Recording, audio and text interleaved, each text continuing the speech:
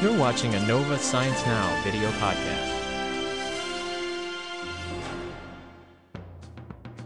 Hi, I'm Neil deGrasse Tyson. I'm an astrophysicist and director of New York City's Hayden Planetarium here at the American Museum of Natural History. And I'm the next season's host for Nova Science Now. Over the years, I've collected all kinds of weird, cool stuff. And I've gathered most of it here in my office. One of the things in particular that intrigues me is the extent to which the universe has become part of our culture. Cosmic.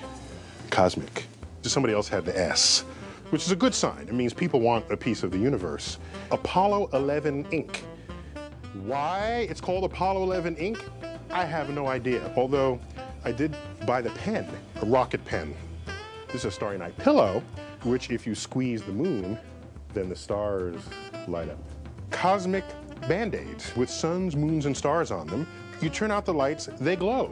You'll never lose track of where your injury is. In my visit to Moscow, I picked up these dolls, but if you look on the belly, it's got spaceships on their bellies, from Sputnik right on up to the International Space Station. How you like this? Louisiana hot sauce with an image of the space shuttle on it. Pineapple slices, but not your ordinary slices. These are called cosmic fun shapes inside this can.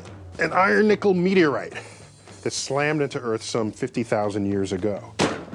John Glenn, we gave him a ticker tape parade right up Broadway. Saturn.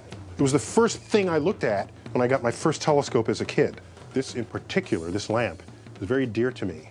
It's inspired by Saturn, and I made it while I was in 7th grade in woodshop. You press down the ring, and the light turns on. Oh, wait, I can't let this go. Back up, right here. I'm from the Bronx. I look forward to seeing all of you again on Nova Science Now.